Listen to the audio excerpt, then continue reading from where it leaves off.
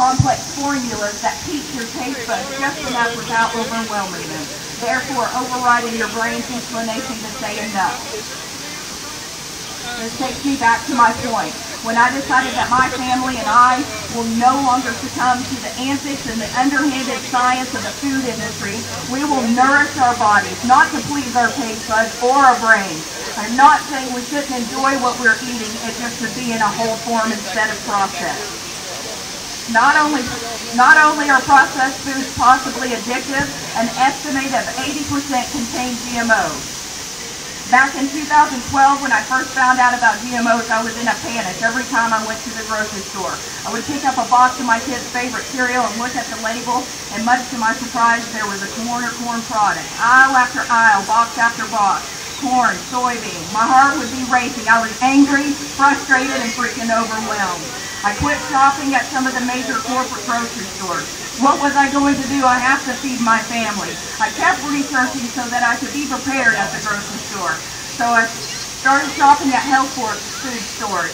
Though my choices were a bit more limited, however, I could breathe easier knowing that I was pulling my children out of the science experiment. Over the last year, it has gotten easier.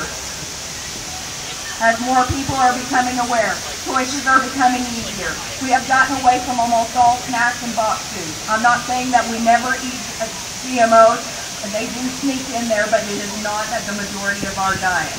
This is a very difficult thing for my children, not having snacks, pieces, cereal, so forth, as what they have been used to. We just didn't realize how many GMOs were in the processed food. The price of organic and non-GMO is higher, but I think I'm spending close to the same amount of money once I cut out all the processed crap.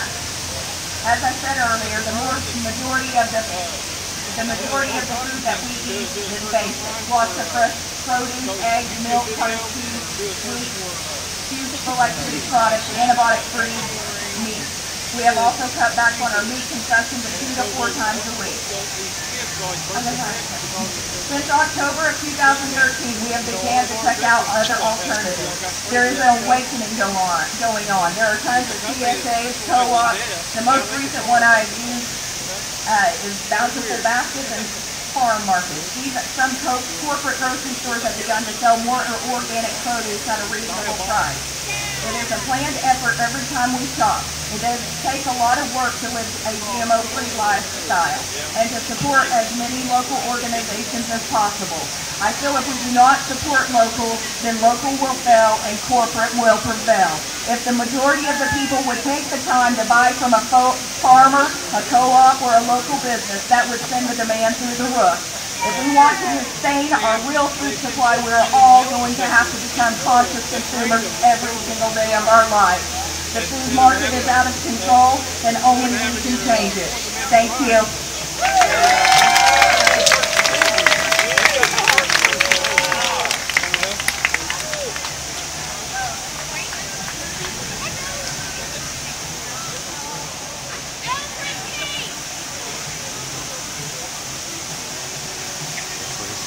I tell you, I'm so impressed by y'all. What's a little rain? Okay, this is like a second-by-second kind of thing. I think here if it stays like this, we can still march. What's a show of hands? Anybody?